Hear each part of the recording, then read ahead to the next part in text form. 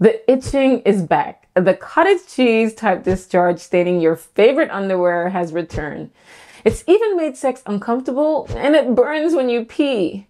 Why again and why you? Let's talk about it. I'm Dr. Aziza Sise. Thrush or yeast infection is a common fungal infection caused by the overgrowth of a type of yeast called Candida, most commonly Candida albicans. Now, the vagina has its perfectly balanced environment of bacteria and yeast that helps maintain its health.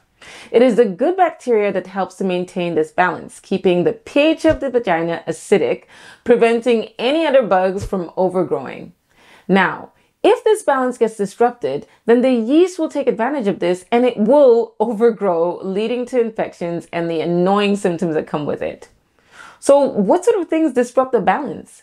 Well, they include putting things into your vagina such as feminine hygiene products, soaps, washes, or even water. Sexual activity can also disrupt the balance as semen is more alkaline. Fluctuations in hormone levels such as estrogen can influence vaginal environment and can make it more susceptible to yeast overgrowth.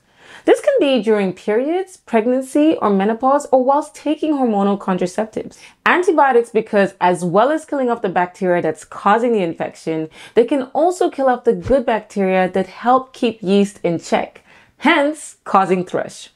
A weakened immune system, whether that's due to stress, illness, or certain medical conditions like diabetes, can also make the body less able to fend off the yeast infections and other bugs, increasing the risk of recurrence. So, how can you prevent yeast infections or thrush from occurring? Well, continuing to practice good hygiene. So don't douche or use soaps or scented products in your vagina. The vagina is self-cleaning. You can wash your vulva and water will suffice. Avoid any potential irritants such as scented tampons or pads or synthetic lubricants or soaps, and ensure that you dry yourself off properly after washing.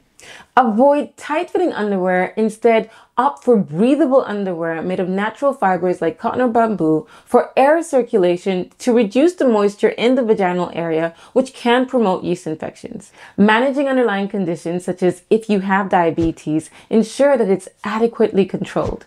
And finally, avoid sex until thrush is cleared up if sex is uncomfortable. Now, if your thrush keeps recurring, that is more than 4 times in 12 months, your doctor may prescribe long-term antifungal medication to take for 6 consecutive months.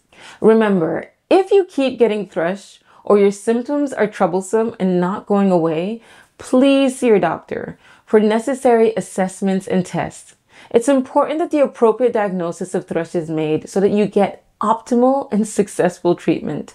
Never suffer in silence.